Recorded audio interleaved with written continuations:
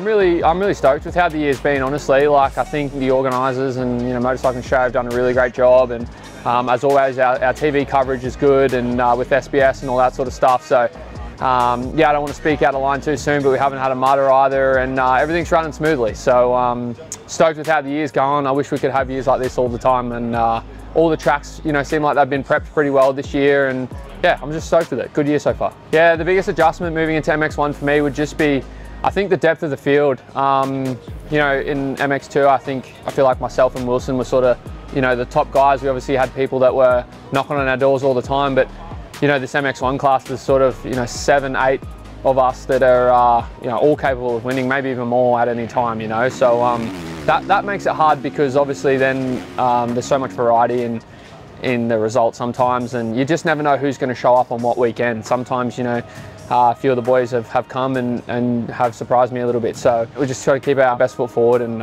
charge to the end. Yeah, things that I need to improve on, I think definitely, you know, it's a hard one. Like, I'm still learning the bike, you know. I need to remember that obviously I've been riding really well and I've got some wins and that, and I think sometimes that'll take the shine off the fact that I'm still adjusting, you know. Like, just for an example, you know, the bike that I raced on at Murray Bridge, basically we turn up this weekend and pretty much nothing's the same. Like, it's just, I'm learning more about the bike every time, and the difference between testing a 450 and a 250, the window of finding that sort of happy medium is really small.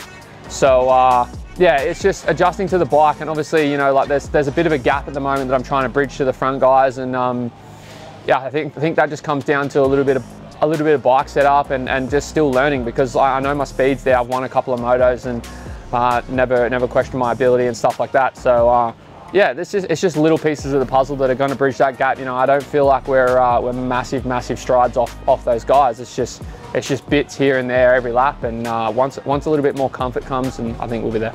The moto win, yeah, for sure. Definitely feel like the success came early there.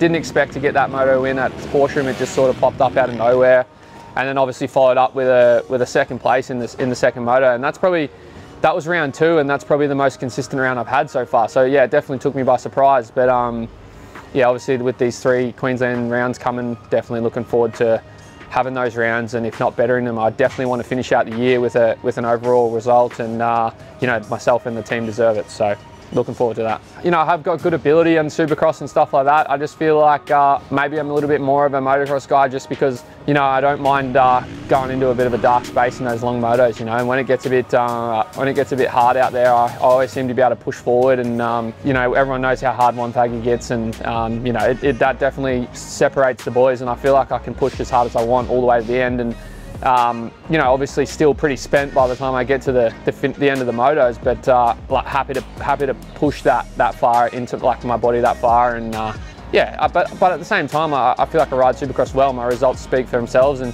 the last 3 years in Supercross have all been overall podium results at the end of the season. So it's I think hopefully, you know, I'm sort of moulding myself more into an all-rounder. Yeah, as a racer, the expectation is always to win, but I think just have to see where we're at, and you know, see how I'm feeling on the bike. It comes down to, like, we're going to have a few different riders that we're racing and stuff like that, and you know, like, I think I've learned over the years, just from so many injuries, is not to, you know, sometimes not push something that may not be there. So it's more or less just get through the first one, figure it out, see where we're at, see how I feel on the bike and where the bike's at, because haven't ridden a KTM 450 on Supercross ever. So yeah, there's going to be lots of little things that we're going to adjust to throughout the season, but as always, like, we're racers and we want to do the best we can. So results are always expected from myself.